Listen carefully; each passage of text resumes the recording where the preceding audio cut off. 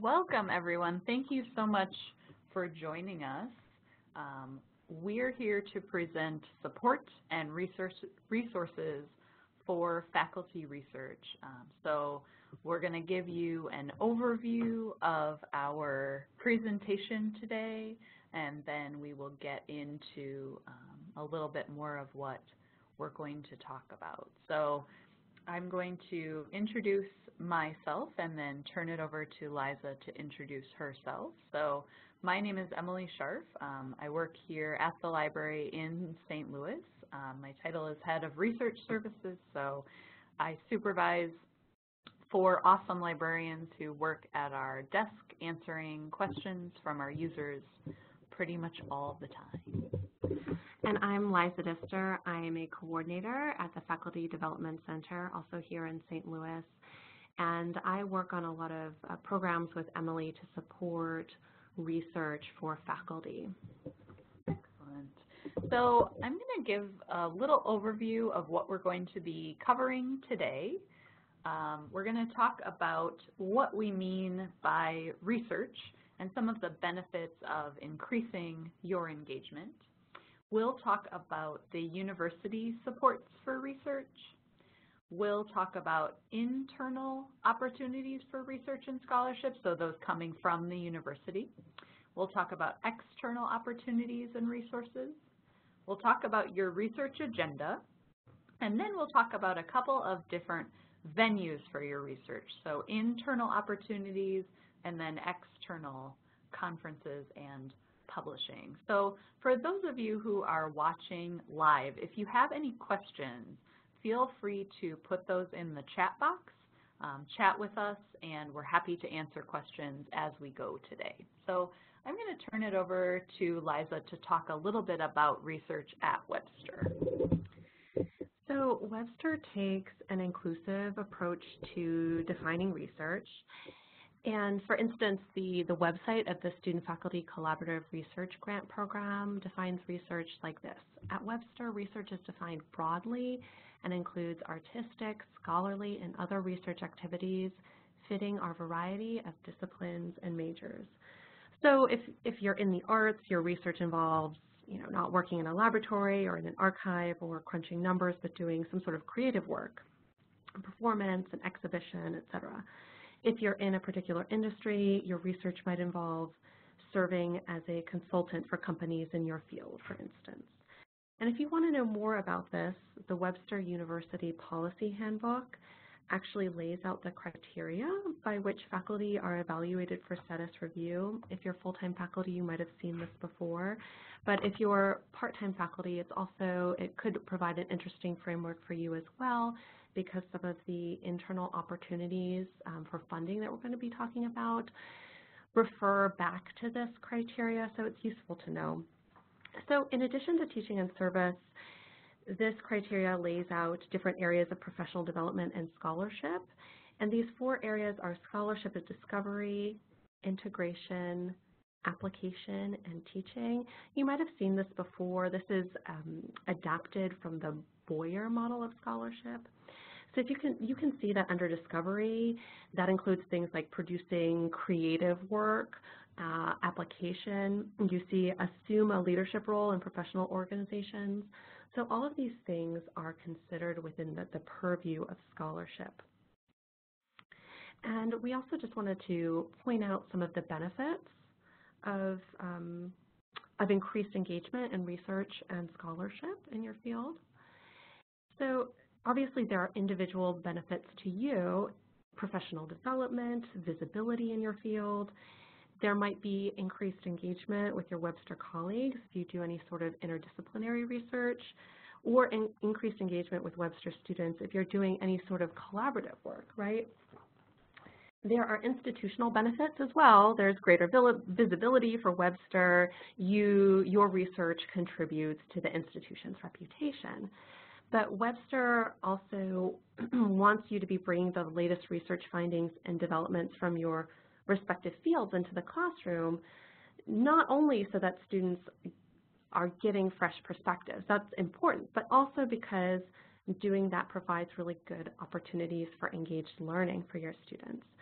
So when you can show your students how your own work in your field relates to what you're studying in the class, students really value this because they value you as professionals in your fields, and they really like understanding why course material is useful and relevant. So let's talk a little bit about the university supports that we have for research. Emily is going to start by talking about the support provided through the libraries.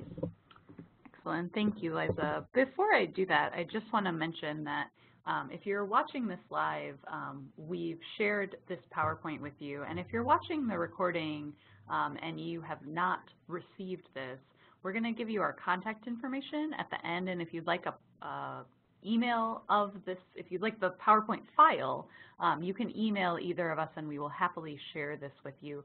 We've also compiled this information in an online research guide, and we'll share that link at the end of the presentation as well.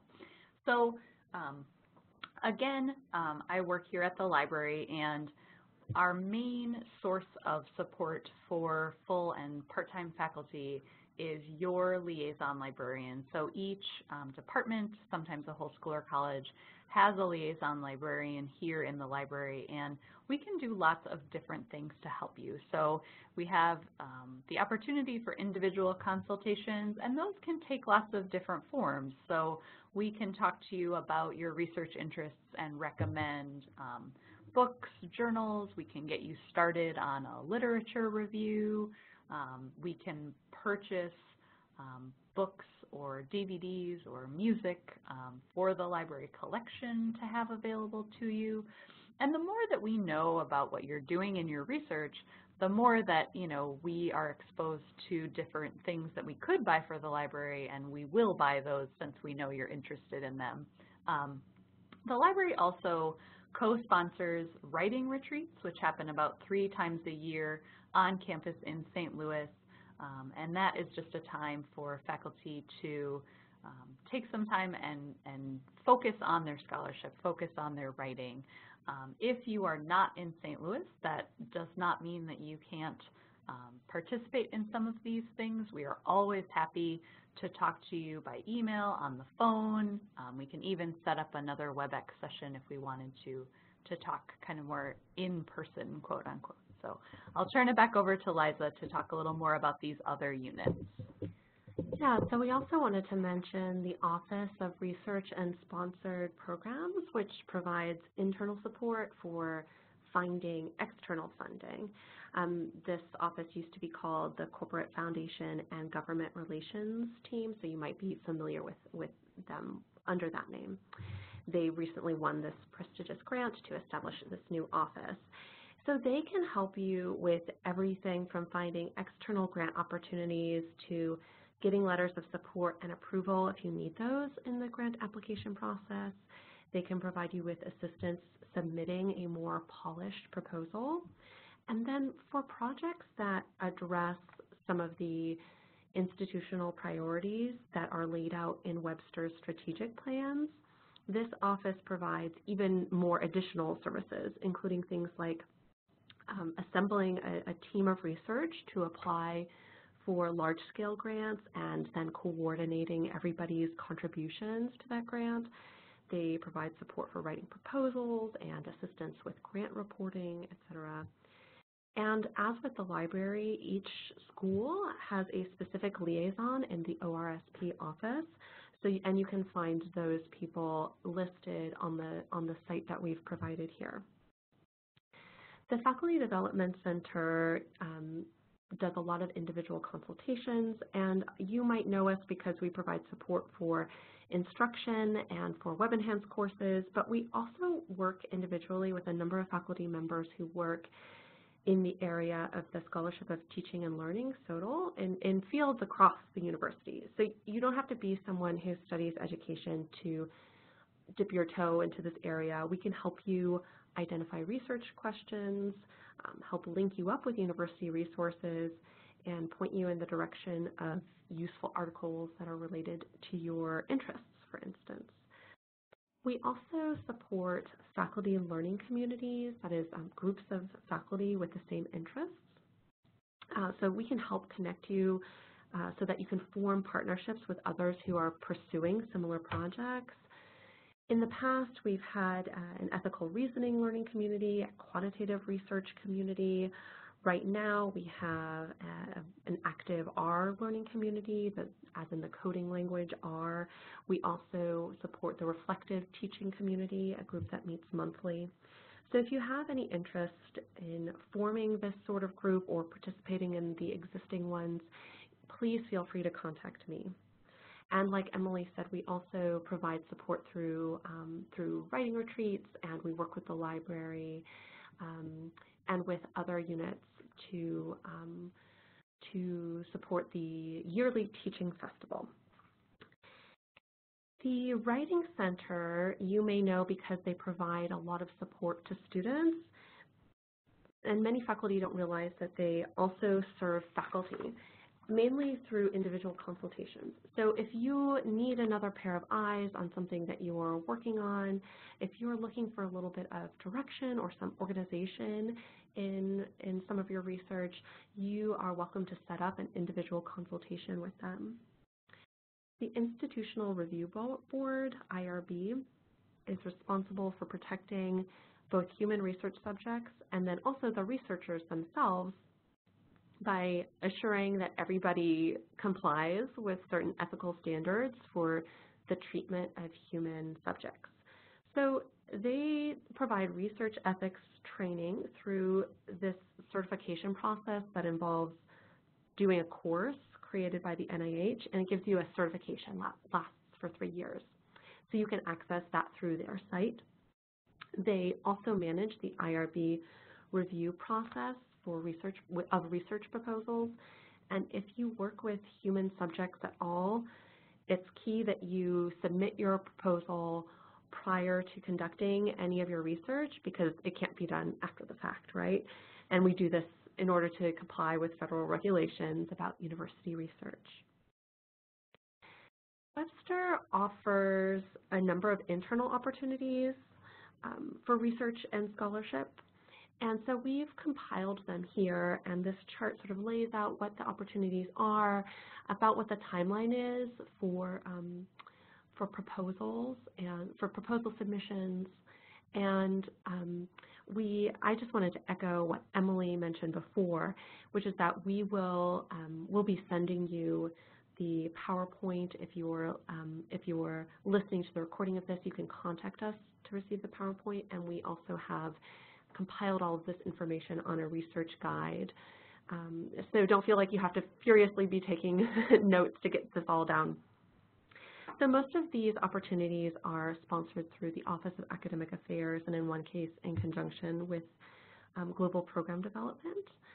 So let's just talk for a moment about the faculty research grants. They're for full-time faculty members, and they are 1 year in length. So you submit a detailed project description and a timeline with your proposal, as well as a detailed budget specifying what you're requesting funds for, and also the contribution that this project makes to the scholarly community and to Webster.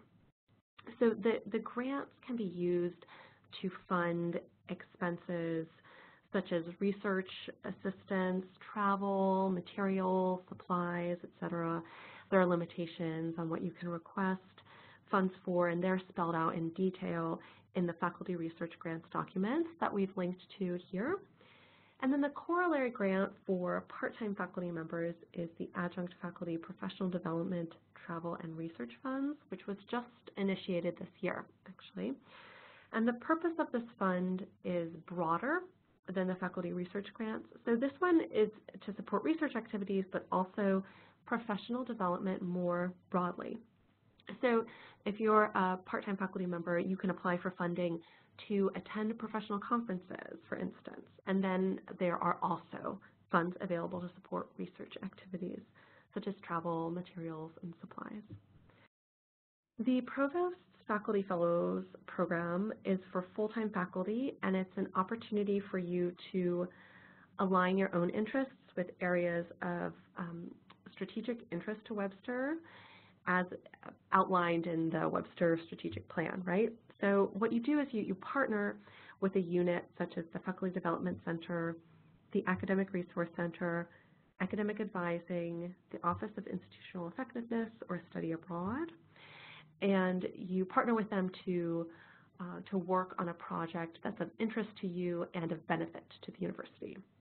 And if you're interested in this opportunity, but you don't really know where to start, the best thing to do is to probably contact one of the offices that I just mentioned, and talk to them about what your interests are, and they can help figure out a project that aligns with your interests and with the university's strategic plan.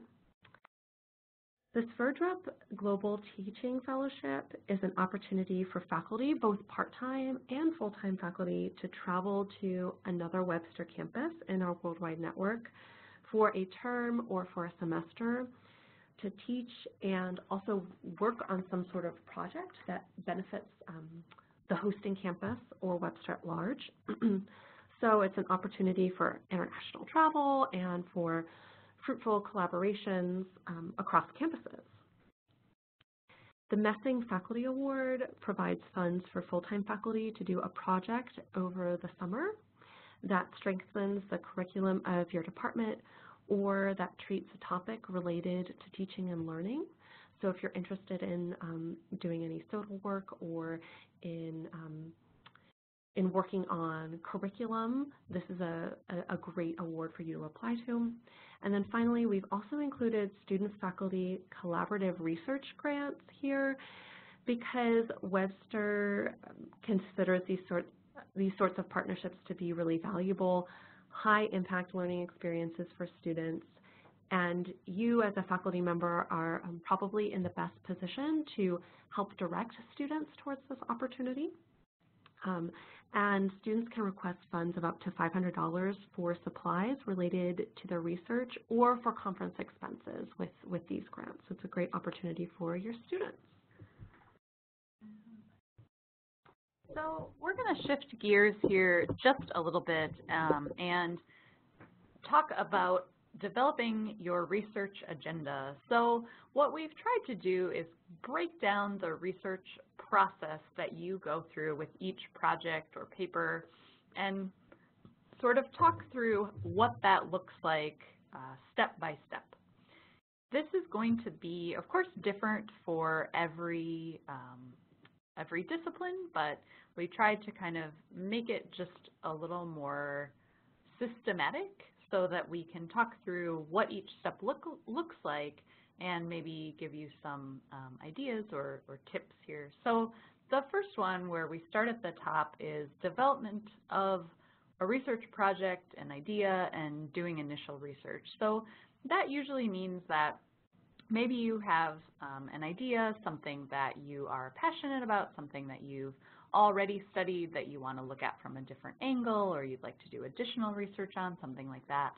And this is kind of the starting point. So you're gathering your information, and the next thing that you come to is submission of proposals. So perhaps you have found a journal that is focused on this topic. You are submitting a proposal to write an article for the journal. Maybe you found a conference on this topic. You're submitting to present at this conference. The next one then is gathering of data or analysis. And so this is where it looks really different depending on what field you're in. So this could be that you are, working with clients or with students. This could be that you are working in a laboratory. This could be that you are putting together a dance piece or working on a sculpture or a painting. So this is going to take a lot of different forms. It's not always doing a literature review and analyzing the literature, evaluating what you have. It's going to look different kind of for everybody. The initial presentation or peer review is maybe going to come in the form of working with a journal editor and some peers at that journal to review an article or a book chapter or something like that. But it also could look like working with other people in your department or professional colleagues that you know from a professional association or from a graduate program, something like that, and doing peer review that way. And the external presentations might be, a professional conference, writing a book or a book chapter. Again, these might look a little different.